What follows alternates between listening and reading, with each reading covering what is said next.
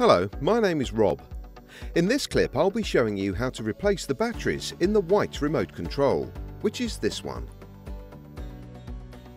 If you have a different remote control, click on this link. Does your appliance no longer switch on? Flat batteries could be the problem. But how do you know for sure? The battery icon is nearly empty, or the display doesn't work at all anymore. In 3 simple steps, I'll show you how to resolve this. What do we need? The white remote control. 2 new AAA batteries, not rechargeable. How do we replace the batteries? There's a battery cover on the back of the remote control. Simply open it, remove the old batteries,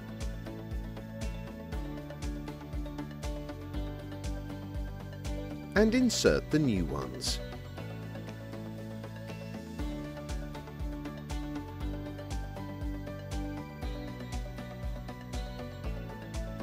Then replace the battery cover.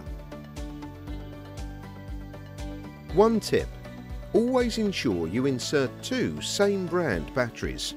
We're now going to test whether the appliance works. We will now switch it on. If the appliance switches on, then the problem is resolved.